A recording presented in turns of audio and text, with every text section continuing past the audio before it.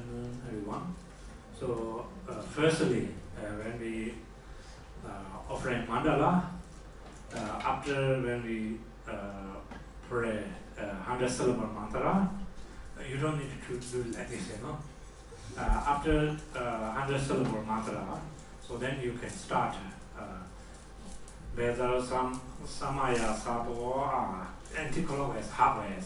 When we claiming 3 times, that means past, present, future, or obscurations, negative, karma, purify. Then after that, like that way. So after that, then you don't do that. So not yet offering. Now start the mandala offering, then start. Pray. Then from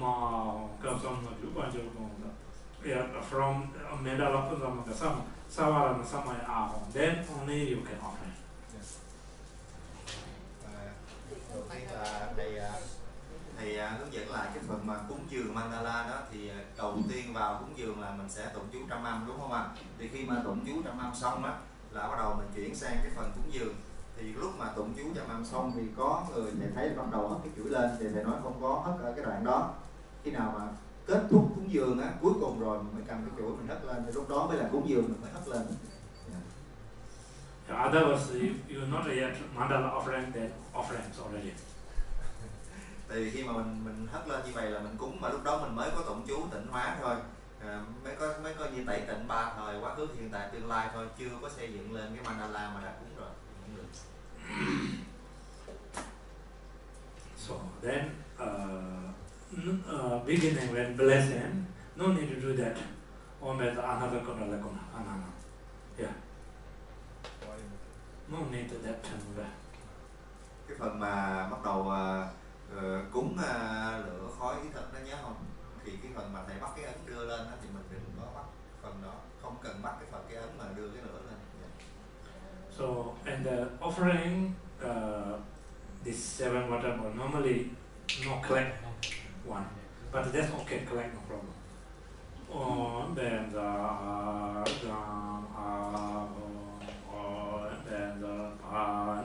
yeah, just like this, no collect each time. But if you collect also no problem.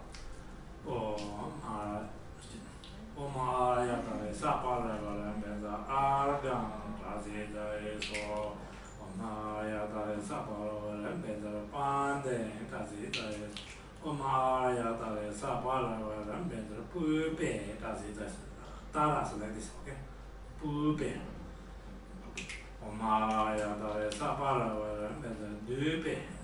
Like this.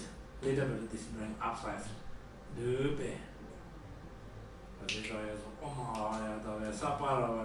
Alloke, tara like this.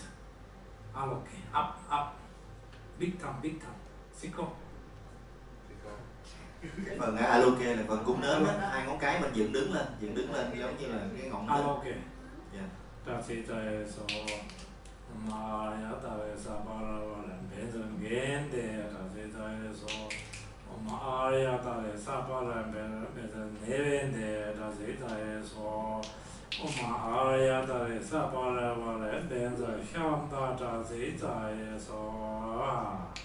Yeah, first simple way, okay? Then letter you. Agam.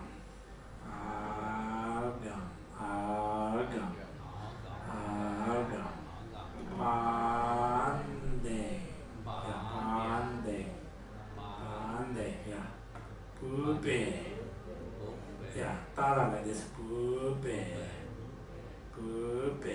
yeah. Pupe. Dupe, just this form. Dupe. Yeah. No, siko. Dupe. Aloke.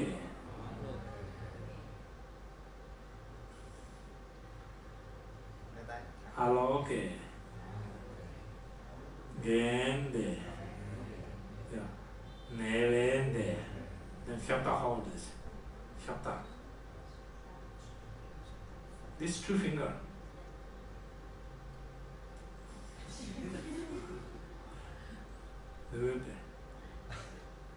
Chapter. Yeah. One more. aga pande pupe dupe siko dupe aloke gende nelende. Yeah, shapta. Hold this. Shapta. Shapta. Shapta trasita soha.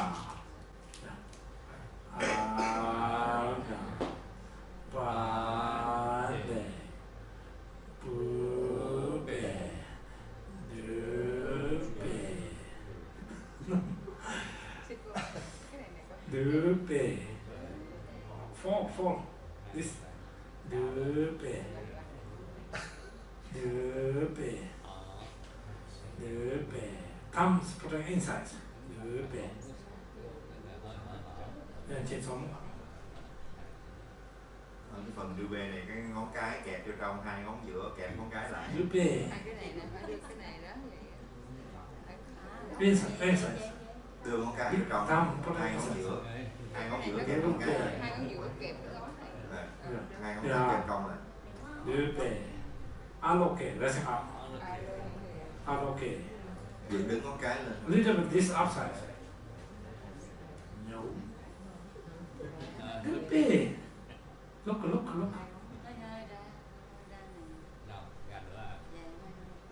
Dupe. Yeah. Aloke. Gende. Nevende. Shapta. Not too much like this. Just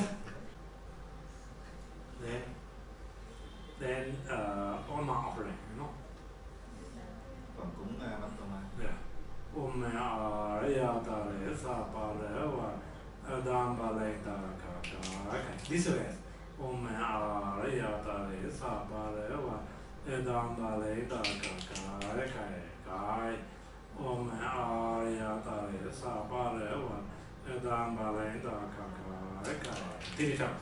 Ome Agaro Mukam Saravadarmen Ajin Benatu Ome Aron Pesoha Ome Agaro Mukam Saravadarmen Ajin Benatu Ome Aron Pesoha Ome Agaro Mukam Saravadarmen Ajin Benatu Ome Aron Pesoha.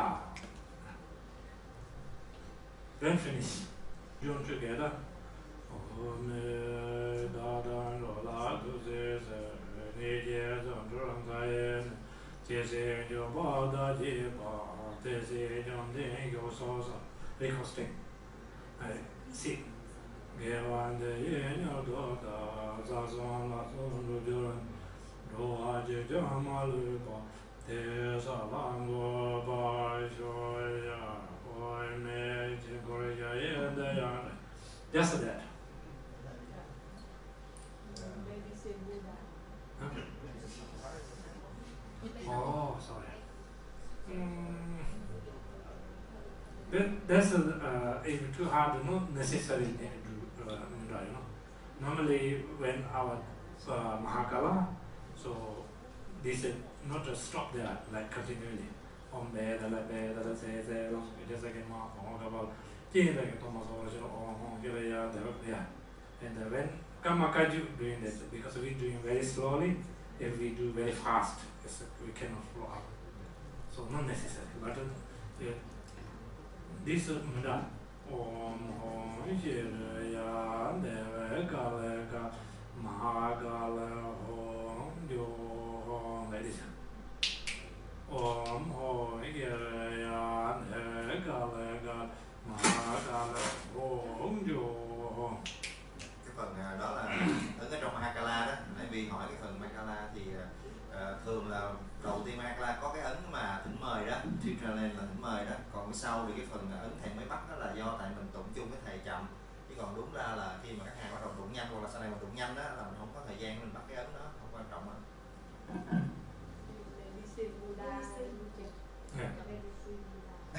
Medicine Buddha, yeah.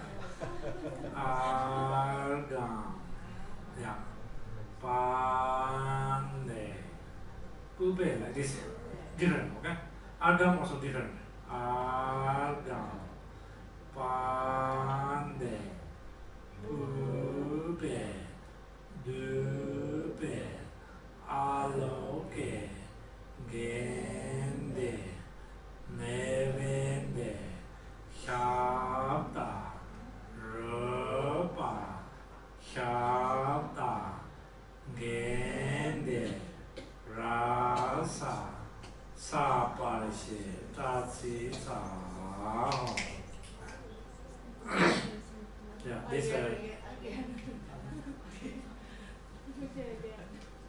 concoction. Argan, Pande, Pube, Dube, Aloge, Gende, Nerende, Shabda, Rupa, Shabda, Gende, Rasa, Saparishi, Tatsi, Sao. Yeah, this called five Buddha family mudra, okay? So, Om. Đây là cái phần bắt ấn cúng dường của bộ Phật. Verocana. Om. Đại nhật Như Lai. Om. Om. Akshubhe. Bất động Phật. Om. Tam. Rena Sambhava. Bảo sanh Phật. Sre. Buddha Amitabha. Phật A Di Đà. Amunga Siddhi. Bất động Như Lai Phật. Yeah. Om. Tam. Sre. Amunga Siddhi. Amunga Siddhi.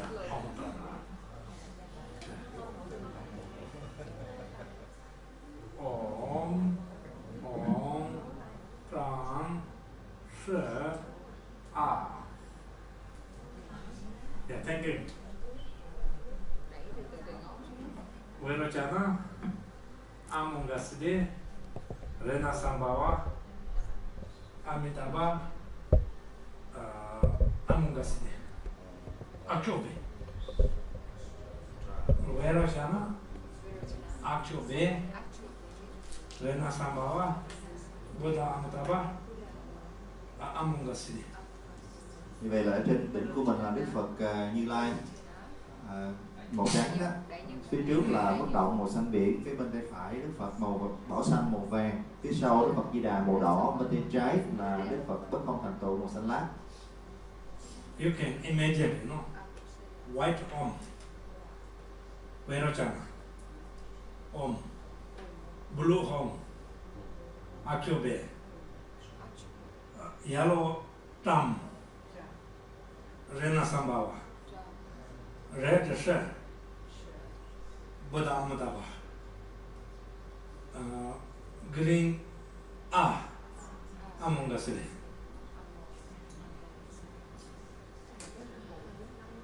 Như vậy mình nhớ cái tự cũng là cái màu sắc luôn ha. Ở giữa chữ Ôm là màu trắng, phía trán chữ Hung màu xanh biển, bên tay phải chữ Tra màu vàng, phía sau chữ Sơ màu đỏ và bên tay trái chữ A màu xanh lá.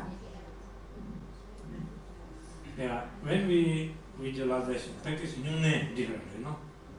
Here, center of the Buddha Amitabha. Yeah, and Verocana here, among the Akshubhe, Rena Sambhava, Verocana, among the Siddhi.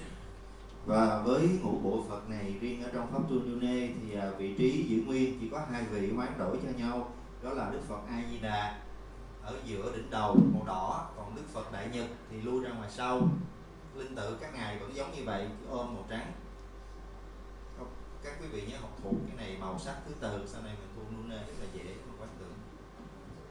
Yeah, Medicine Buddha, Verocana, Akshubhe, Rena Sambhava, Ai Đà Pháp.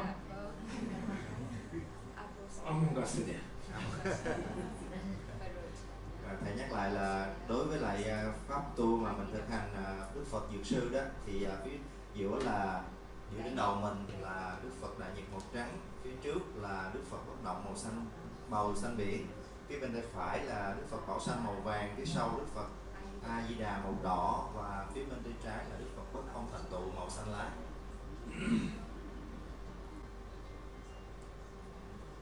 Medicine Arga Pande Ube Debe Aloge Gende Nevende Shabda Rupa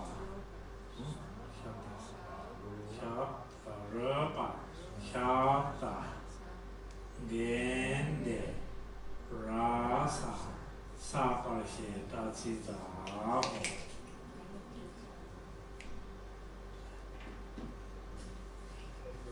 Yeah. And Phú request Rinpoche for oral transmission in module 3 and 4.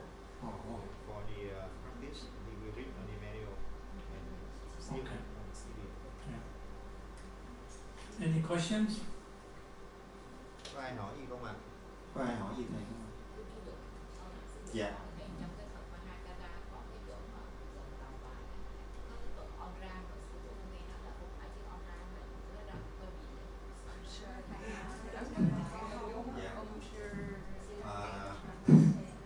Rinpoche, sư cô asked Rinpoche for the Mahakala practice Rinpoche. Yeah. When we come to the Chakrasambhara mantra, sư cô heard the sound syllable like a om ra ra ra ra. No, fast. No, om dam dam dam. Om she ha ha om back. Yeah. No om dam dam dam dam dam. Om she om back. Om she ha ha om back. Because it's fast, you know. Om back. Om back. Om ra om ra om ra Cái âm đó là chỉ là đọc nhanh của cái chú của Chakrasambhava.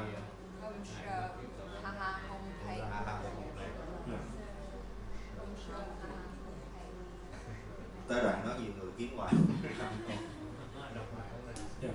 When you have their Vajra, this is really precious energy, okay? You keep it very respectfully. So this you can represent here, this Jarwa Ringam and the Buddha family, you know? And this represent all the mandalas. And then here have like already Buddha and the Dharma and the Sangha include this also. 3 jewels and 3 roots. So we have this offering to like body, spirit, mind offering. When you offering Vajra and everything include there, and which is very symbolizing. And then also one is which is wisdom and emptiness. Như vậy rồi. Đối với chuông chày á, thầy nói rằng là khi mà mình cầm cái chuông lên, mình nhìn vào các họa tiết thì sẽ đầy đủ, ở trong đó là Tam Bảo, Phật Pháp Tăng, đó là Tam Căn, Đạo Sư, Ngũ Tôn, Hộ Pháp. Khi mà cái phần cán chuông đó thì có hình mặt của các vị Phật, đó là để biểu trưng cho ngũ bộ Phật. Ở phần cái viền dưới cùng của cái chuông, đó là phần tất cả các mandala cúng dường trong đó. Thì coi như đối với cái chuông đó là cả thân khẩu ý đều nằm ở trong đó, và cái chuông đó là tượng trưng cho trí tuệ. Như vậy là khi mà mình cúng dường cả chuông và chày lên là những cái biểu tượng rất là linh thiêng để cúng dường tất cả mọi điều mình có thể có được trong cái biểu tượng của chuông chày đều có đủ trong đó hết. Yeah. When you sing, very hold respectfully, you know, and you can hold Vajra just here, not like here, not also here, just here. Then very nice, you can hold. And there also, just here. When you move, you move your just a hand, no need like do this. Or if you touching here your pen, then no sign. You can see. like selling askira. And when you hold it here very not tight, then whatever that bear has sound coming. Như vậy là khi mà chúng ta cầm chuông chày đó thì mình cầm phải rất là nhẹ nhàng, thanh thoát. Cái vị trí và cái tư thế mà của chuông chày đó là nó không quá cao quá thấp, nó khoảng ngang cái tầm vai, giống như thầy thị phạm mình thấy.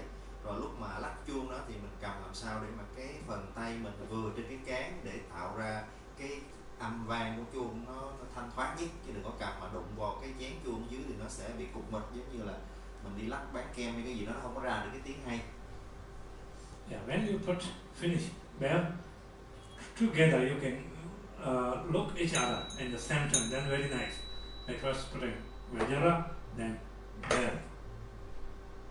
Nhớ là lúc mà đặt xuống á, là tay phải mình đặt cái chày xuống trước, tay trái đặt cái chuông xuống sau. Lúc mà đặt xuống thì chuông xuống trước, xin chày xuống trước, chuông xuống sau. Và nhớ là nếu mà đặt xuống thì mình cùng liếc qua với nhau để mà toàn bộ pháp hội mình cùng đặt một lúc xuống. When you hold, then first bell, then Vajra. Even have a mudra, you know, like just say okay, normally, but I think too much. Like this way. Khi mà cầm lên đó thì có thể bắt một cái ấn vòng để mà cầm lên, nhưng mà thầy nói thôi khỏi cũng được. Có thể tự cầm thẳng nhưng mà nhớ là cầm chuông trước, cầm chùy sau. When you stop, you know, just otherwise somebody study using somebody putting, you know, then looks not very nice. Và lúc mà đặt xuống thì đặt cái chày xuống trước, cái chuông xuống sau. Khi lên thì chuông lên trước, khi xuống thì chuông xuống sau. Rồi lúc mà mình kết thúc á, thì thầy dặn nhớ là nhìn qua nhìn lại để cùng đặt lên, như là đặt xuống dở lên cùng với nhau, chứ không thì người vẫn lắc, rồi người thì đặt xuống rồi nhìn không đẹp. Yeah, everything much as we can, very tidily, very neat, then offering with our pure mind, so we earn and accumulate it. Mọi cái thao tác, cử động của mình nó cố gắng làm sao cho nó được chuẩn mực, nó được ngay ngắn, nó được cùng lúc với nhau để đẹp. Thì có như vậy thì mình sẽ tích lũy được thêm công đức trong cái việc thực hành. Okay. 1, 2, 3 and 4. 3 and 4. Finish number 1 and 2. Nearly, just a little bit. Who? And who? Nephew. You. Prostration nearly 100. Congratulations. Vì anh Phú là gần hết cái phần Monroe để lại 1-2, cho nên là thỉnh thầy truyền khẩu 3-4 để lỡ mà thầy không có về sớm được thì vẫn có thể thực hành được. Như vậy phần hướng dẫn anh xem ở trong cái sách. Còn bây giờ thầy làm truyền khẩu à. Yeah, which is even you can finish one lifetime, so 100. Actually, you live really your life really meaningful, you know, because we are not talking about this life. We are enlightened, you know, very very difficult. We need to put so much effort. So even we are not enlightenment this lifetime. So if we put in knowledge of the enlightenment, like for example, when you have a barley seed, you put on the ground, you know, then next year when we grow up barley. So now we are not a part of the enlightenment this life, Mahamudra state, realization. So now we practice, practice, purify negative karma. Next life when we are reborn again, practice in life. So we already have a Buddha seat there. So easy to pick up, easy to realization Mahamudra state. Khi mà mình thực hành Monroe, ngồi xuống đi anh. Yeah. Thầy nói rằng là thật sự là trong đời này chỉ cần mình hoàn tất một lần Monroe thôi thì cũng đã vô cùng có ý nghĩa rồi. Tất nhiên hạnh nguyện thì ai cũng muốn sớm đạt được cái sự giác ngộ, nhưng mà trong một đời thật sự không có dễ mà mình làm chuyện đó. Nhưng nếu mà mình làm được một lần Monroe là mình đã gieo được một cái nhân cho cái sự thành tựu đại thủ ấn, và cái đời kế tiếp của mình đó thì rất là nhanh chóng, rất là dễ dàng để mà mình tiếp cận thực hành và mình đạt được kết quả tốt hơn rất là nhiều. Nói như vậy thầy tán thán công đức của các vị cố gắng thực hành Monroe. Thì thầy nói cái hình tượng giống như là mình gieo cái hạt lúa mạch xuống thì chắc chắn một thời gian sau rồi nó sẽ nở lên, nó không nở ngang nhưng nó sẽ từ từ nó sẽ nở lên thành cây, nó sẽ ra bông. Thì cái hình tượng như vậy để mình thấy rằng là cố gắng để mà hoàn tất mudra. Yeah, mudra is extremely important. That reason I always encourage you. So when you before start mudra, up to now you can looking back and past tense, you know, because beginning when you practice, you don't know nothing really. You don't know how to visualization, very difficult to concentration, very difficult to prostration, very difficult to recitation. So now you can looking back to like past 10 years to now this 2020, you can see totally you are different. And mentally, physically, of course with your right motivation, when you do mudra, we cannot describe, you know, that much we can also purify negative karma. Như vậy khi mà ai mà thực hành mudra xong rồi đó, mình thử nhìn lại cái thời điểm mà mình mới bắt đầu thọ mudra hoặc trước đó mình chưa thực hành mudra, thì mình thấy một cái sự khác biệt rất là lớn. Lúc trước hầu như là mình lễ lạy rất là khó, thậm chí là mình quán tưởng cũng không ra nổi cái hình tượng, rồi những cái phần mà minh chú mình tụng cũng như cũng không có tròn, không có trôi chữ nữa. Nhưng bây giờ thì nó khác hẳn rồi. Bây giờ là mọi thứ hầu như là đã dễ dàng hơn rất là nhiều. Thậm chí là thân mình á thì tất nhiên là phải tùy theo cái nghiệp của mình và đồng thời với sự thanh tịnh trong tâm mình, để mình thấy rằng chắc chắn tâm thức của mình đã được tịnh hóa rất là nhiều, sức khỏe mình cũng sẽ tốt hơn thông qua cái việc mà liên tục thực hành như vậy. Đó là những cái sự tịnh hóa nó diễn ra thông qua việc thực hành. So that like limitation, this meaning. So when we practice mudra, prostration and recitation, prayer, doing that like body part of circulation, negative karma is purified. When we recitation 100 syllable mantra and visualization Lama Vaidyasato, speech part of circulation, negative karma is purified. When we offering mandala and recitation mandala offering, so that also mind part of circulation, negative karma is purified. After purify body, speech, mind, then fourth mudra, like when we practice Guru Yoga. So our container, which is turned into already extraordinary container, not ordinary container, because we are visualization, sub-generating Chakra Sambhara, and when we recosting, giving Mahamudra lineage and blessings. So when we able to receive and blessing, we can afford to hold. So without mudra finish, very difficult even we practice, you know. So you may receive a blessing, but the blessing cannot able to we can afford hold, because our container is just ordinary container and not yet purify body, spirit and mind. Very difficult. Và như vậy thì nếu mà ai đã kinh qua cái phần mudra đầu tiên lễ lạy thì mình đều biết đó là cái phần để mà tịnh hóa toàn bộ những cái thân nghiệp của mình, rồi hoàn tất luôn cái phần tụng chú trăm âm quán tưởng đạo sư kim cang tác đọa là phần tịnh hóa hết tất cả những cái ngữ nghiệp. Rồi đến cái phần mudra thứ ba đó là cúng dường Mandala, thì đây là cái phần mà mình tịnh hóa tất cả những cái ý nghiệp. Sau khi đã tịnh hóa thân khẩu ý rồi thì đến cái phần thứ tư đó là đạo sư du già. Ở cái phần này mình thực hành thì mình sẽ có cái năng lực để mà tịnh hóa toàn bộ thành cái thân của mình á, thân tâm mình trở thành một cái bình chứa toàn hảo phi thường để mình đón nhận cái nguồn lực gia trì của dòng truyền thừa truyền thẳng vào trong thân tâm mình. Nếu mà chúng ta chưa có đi qua tất cả những cái phần thực hành mudra này thì rất là khó để mà mình có thể nhận được cái nguồn lực gia trì, vì thân tâm chúng ta vẫn còn là một thân tướng thông thường, do vậy là không thể nhận được cái nguồn lực gia trì, hoặc là có chi mình nhận được nhưng không bao giờ giữ được. Do vậy rằng là phải cố gắng để mà hoàn tất hết những cái phần mudra để tịnh hóa hoàn toàn, trở thành một cái bình chứa hoàn hảo. So mudra is extremely important, you know. So without mudra, very difficult everything. So that reason also I encourage. And the last time you remember, I think whoever be in Kagyu, he said, I think Rinpoche also encourage all of you practice mudra, how important mudra, you know. So not practice. So you can see sometimes our ordinary life unstable, you know. So our lives are very much like ocean waves, you know, coming up, going down, coming up, going down always. Because this lack of the understanding this for ordinary foundation and for extraordinary foundation. So that is unstable. If we understand it very precisely, if you are good practitioner for particularly for ordinary foundation, so never change, negative ways.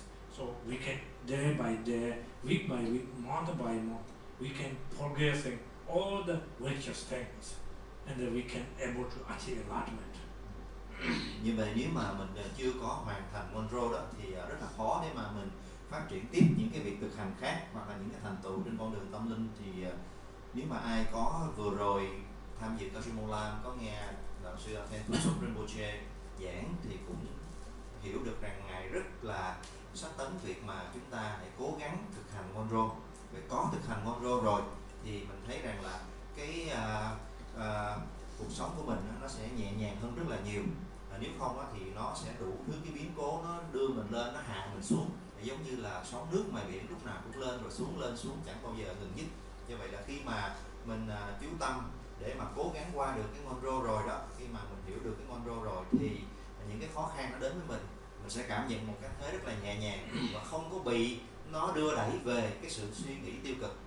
Những cái phần mà năng lượng tiêu cực nó sẽ giảm thiểu đi, từ đó mình sẽ tích lũy được rất là nhiều công đức, rồi thực hành nhiều hạnh nguyện để mà dần dần đi về cái con đường sáng của cái quả vị giác ngộ.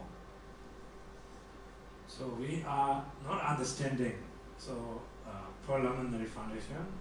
So that's the reason we are swimming so much from beginner to until now in this ocean of samsara. So we reborn, redied inside the ocean, but we don't really realize. So now if we wake up, we can make end of this samsara. So we thought we are not wake up, we thought realize. So we are swimming endless, continually into the samsara ocean. Cũng vì là chúng ta chưa có được cái sự thấu hiểu sâu sắc về cái việc thực hành pháp, mình chưa có áp dụng pháp vào trong cuộc sống mình thông qua cái việc xây dựng nền tảng là cái pháp hành mudra đó. Do vậy rằng là mình vẫn mãi còn kẹt ở đây. Tức là thầy nói mình cứ bơi mãi ở trong cái biển của luân hồi sanh tử, không có thoát ra được. Và khi mà có cơ hội thực hành rồi thì mình cố gắng thực hành để mà mình có được cái cơ duyên, mình từ từ mình sẽ thoát ra khỏi cái biển khổ đau của sinh tử luân hồi bốn mà nó cứ dìm mình mãi từ vô thủy cho đến ngày nay. Sometimes we are deeply into the under the ocean, sea, and we are so much suffering, Sometimes we are at the top of the ocean, also suffering. Sometimes we left side ocean, always suffering. But sense of this storm of attachment, we never realize that, and always we again stuck into the samsara because no renunciation. Vì mình không có được cái tuệ thấu biết, do vậy là cứ mãi bám chấp, và cái sự bám chấp đó nó làm mình kẹt ở trong luân hồi này. Lúc thì tái sinh ở dưới những cái cõi thấp như là đáy đại dương, rồi khi thì ở cõi cao như trên mặt, khi thì bên trái, khi thì bên phải, rồi vòng ở cũng mãi ở trong 6 cõi luân hồi, chỗ nào cũng có khổ đau. Do vậy là không có được cái sự thực hành thì chúng ta không bao giờ thoát ra được. So when we understanding, when we realize, so then we can make end of this samsara.